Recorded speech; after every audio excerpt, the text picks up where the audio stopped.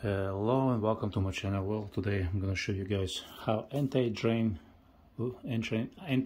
back valve works. It does two functions.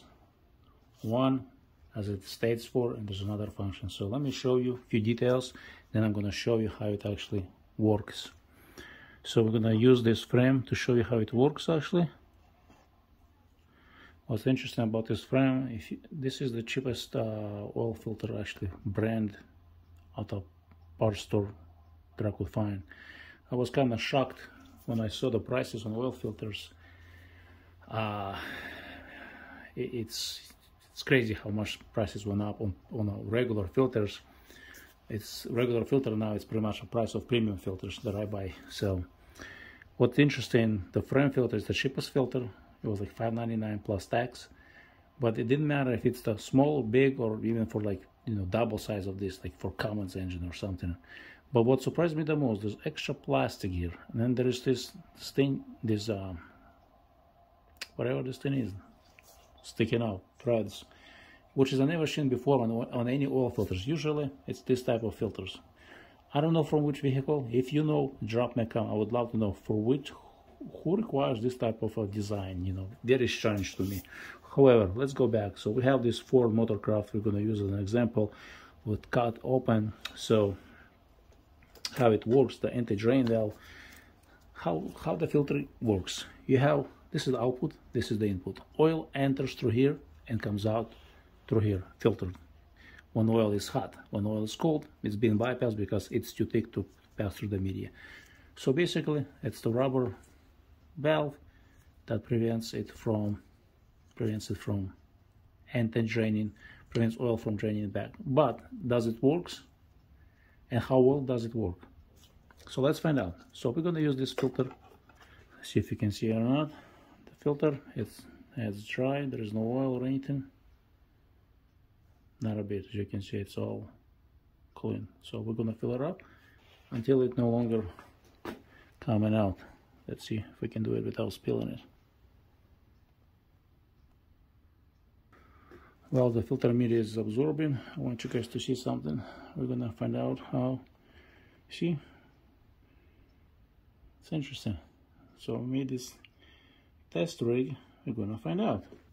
Well, there's a good reason why some car manufacturers say that if you replace the filter, when you put in your filter, make sure you add oil.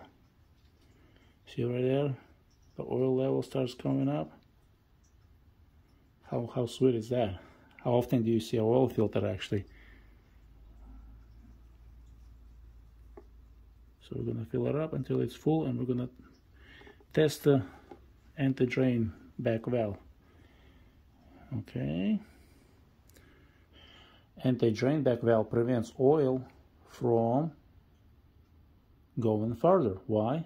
Well, because it's an O-ring, so it needs pressure. So it needs pressure to overcome the O-ring, the anti-drain valve. So as you can see, that's it. The filter is no longer accepting the oil. However, it's now in full. Interesting. As you can see, the oil level, the oil is there.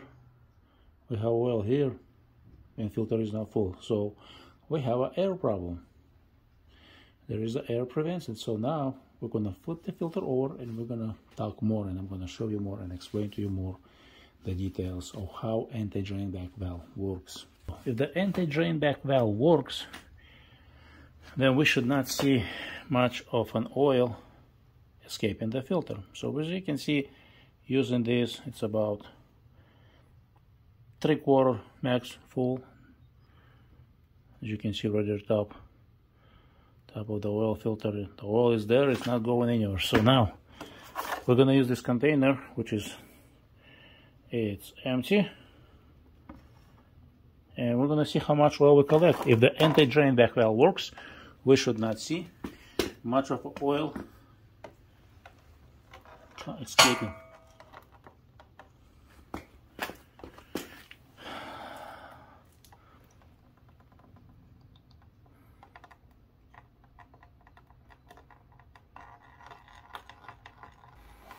Well, let's see how much oil is already in the pan. Wow, that's a good bit of oil. Let's see how much oil is. And we see the level. Well, we can see it's still full.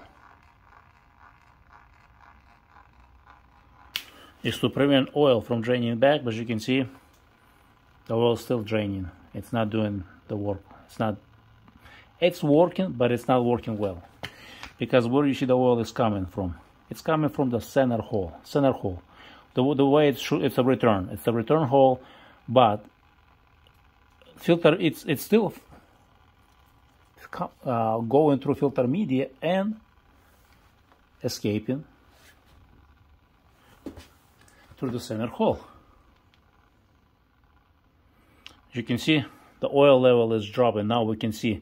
So now it's about half of the filter got drained.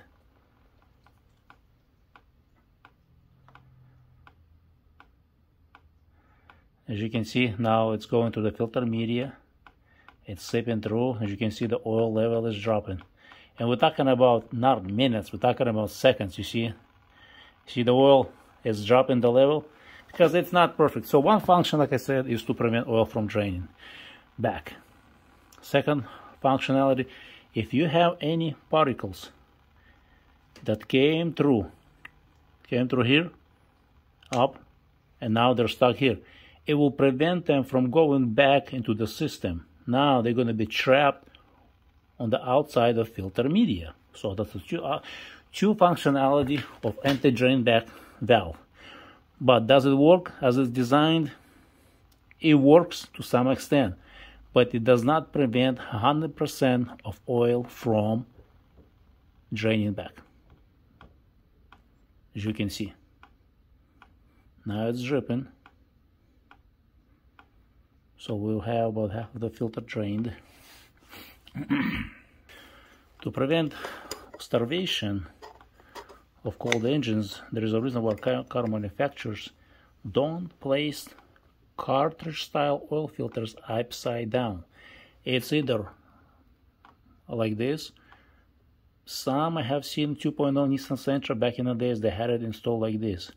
And actually I'm thinking right now, if I'm not mistaken, Subaru has them like this, upside down actually.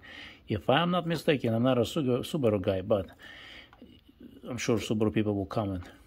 Most of the car manufacturers, it's either this way or that way. And some always put it like this, with this up. Then it means the filter is always full of oil. The purpose of anti-drain back valve, well, then it's not really doing its job anymore. It becomes like a more restriction because no oil is going to escape from this filter unless you flip it over. Once the engine is turned off, that's it. Oil filter is full. And then if anything more, any draining oilage, it's going to fill it up, filter even further. So that's how it works. So as you can see, filter media it's dripping. It's allowing for the oil to escape, but anti-drain valve is doing its job.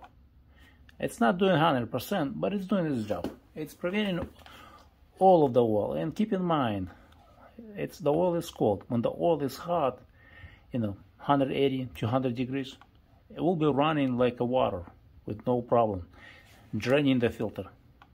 But because the oil is colder, thicker, it's still dripping. So we'll give 5 more minutes and we'll find out how well it's doing its job. I will come back. So half an hour later, oil is dripping. As you can see, slowly, but it's dripping. So it means the anti-drain back valve works, but it doesn't work 100%.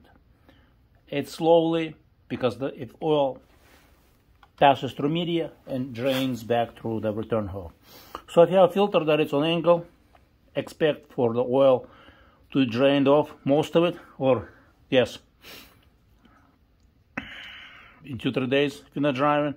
And if it's on slight angle, it will drain off faster. And if your oil filter upside down like this, guarantee to not have any oil in very short time. So that's pretty much it. And if you have questions, drop me a comment. So I want to thank you for watching and have an awesome day.